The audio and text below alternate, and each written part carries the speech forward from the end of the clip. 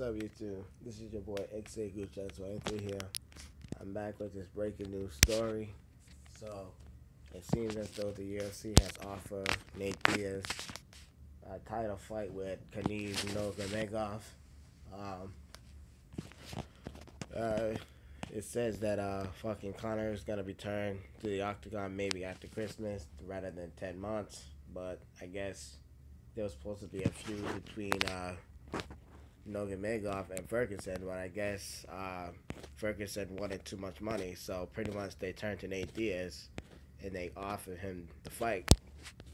I just want to say this though, I'm not really too interested into this fight because we all know wrestling is Nate Diaz's biggest weakness, and we all know that Khabib, his biggest weakness is his stand-up game. So, but like I said, I'm not really too interested into this fight though.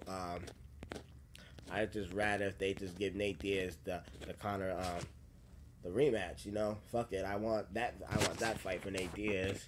I'm not really too interested into this fight because we all know Nurmagomedov will take this fight to the ground, and it will just be all over from there. You know what I mean?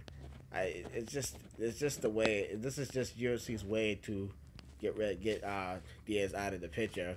Just trying to get him away from Conor McGregor. But at the end of the day, though, we all know who was the better man in both those fights, and it was Nate Diaz and shit. But like I say, I'm not too interested in this fight at all. I hope Nate Diaz make the right decision because this is not a good fight for him. Still, I want that Conor rematch. I don't give a fuck what anybody say. I'm out.